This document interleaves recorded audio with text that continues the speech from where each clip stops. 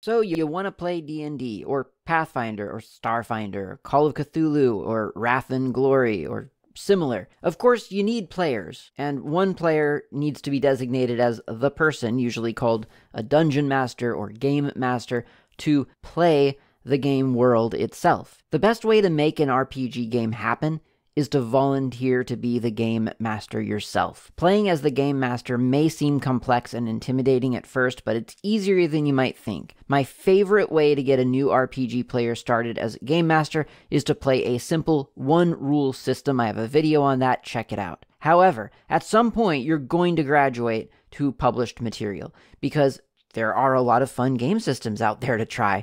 Here's how to run an official RPG for the first time in your life in 3 easy steps. 1. Get the rules. Unlike a board game, a tabletop RPG is usually just a set of rules. Go buy the rule book or rule books for the system you want to play. What book you need varies on the game. For Pathfinder, you need at least 1 copy of the core rule book and a bestiary. For Starfinder, you need at least 1 copy of the core rule book and an alien archive. For Call of Cthulhu, you need at least the Keeper's rulebook. For Warhammer, Wrath and Glory, you need at least the core rulebook.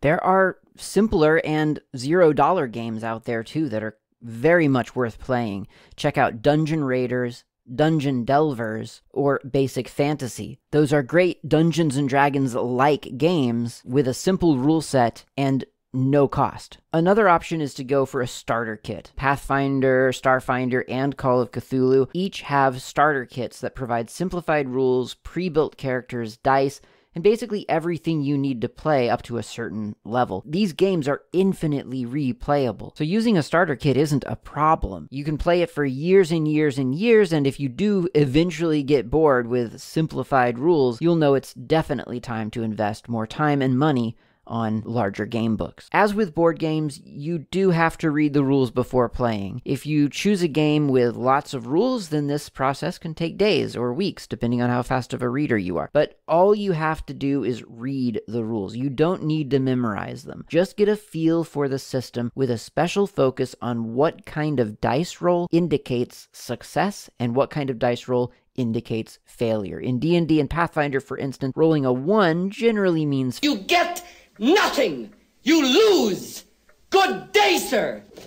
And rolling a 20 generally means success. Step 2. Buy an adventure. Games with big rule systems usually also offer adventures. In a board game analogy, the adventure is the board and the rule books you just bought are the game. In a video game analogy, the rule book is the code and the adventure is the level design. For Pathfinder, download the $0 Threshold of Knowledge. For Starfinder, download the $0 Starfinder 4 versus the Hard Light Harlequin. For Call of Cthulhu, download the $0 Quick Start Rules, which includes a starter adventure. For Warhammer Wrath and Glory, download the $0 Reign of Mercy starter adventure. Read the adventure from cover to cover to familiarize yourself. If you're trying out a simple system like Dungeon Raiders or Dungeon Delvers or Basic Fantasy, then go to dungeoncontest.com and download a $0 dungeon. Read the adventure from cover to cover to familiarize yourself with what's in store for the players. Personally, I take note, using each location as a heading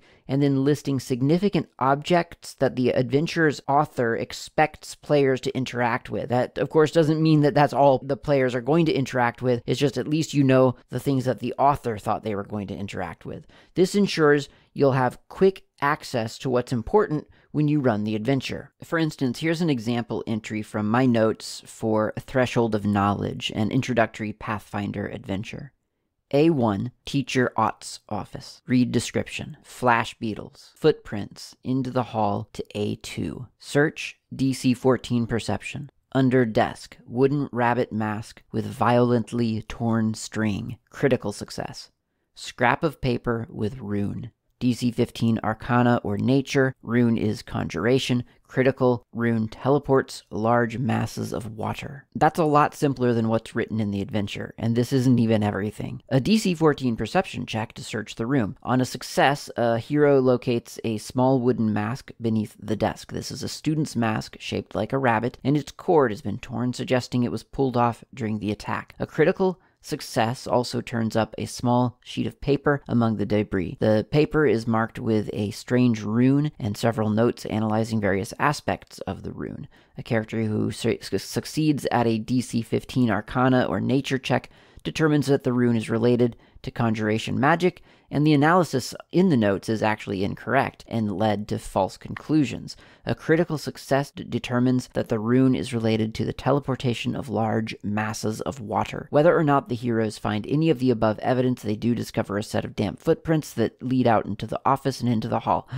The footprints have yet to dry up, and the heroes can follow them with ease to the reshelving room on this floor. That's too much to read while you're trying to run the adventure. And it's not really clear what you're supposed to read to yourself and what you can share with players. Now, luckily in Paizo's adventures, there are text blocks that are very, very clearly marked that you can read to the player, and that does contain some of this information. For instance, it talks about the flash beetles that I have in my notes. But it's a lot to process during the game, and so I find it a lot easier to pre-process and make notes for myself and then refer back to the book when I need the finer details. Do this for each location, noting important dice tests required by the adventure. So for instance, whenever it says DC 15 Arcana or Nature or DC 14 Perception, that's the number that you want to put into your notes. You can always look back at the books while players are busy rolling their die. As you play, add to your notes based on important things the player characters do. For instance, if a character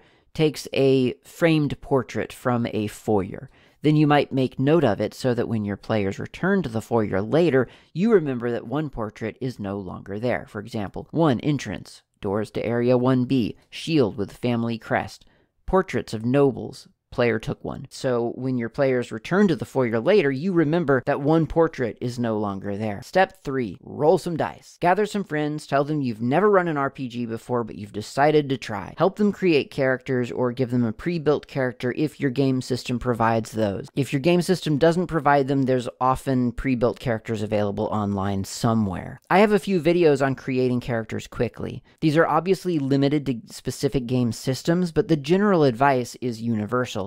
Create characters quickly in 1/4 of an hour so everyone can start playing promptly. There's nothing less fun than being invited over to play a board game and then spending 2 hours filling out tax forms instead. Now start playing. 1. Tell the players where their characters are and what they see around them. 2. Listen to the players when they tell you what they want to do. 3. Tell the players the outcome of their actions, based on either common sense or the roll of a die. Cycle through these steps, trust the system, this is how it works. Eventually, your players will make their way to the end of the adventure, or they'll all be killed, and you're a game master now. You've run your first role-playing game. It's that easy. In my opinion, running a pre-written adventure is actually an advanced or at least intermediate game master activity. I have a separate video on my recommended way of getting started. But there are definite advantages to running a pre-written adventure. It's a lot of fun. There's a lot of great stories out there to be played, and new ones are being published every day. Whether you use a published adventure as material for your first game master experience, or whether you do something simpler is up to you. But published adventures are a lot of fun. Role-playing games are a lot of fun. I hope this video has made it seem approachable for you.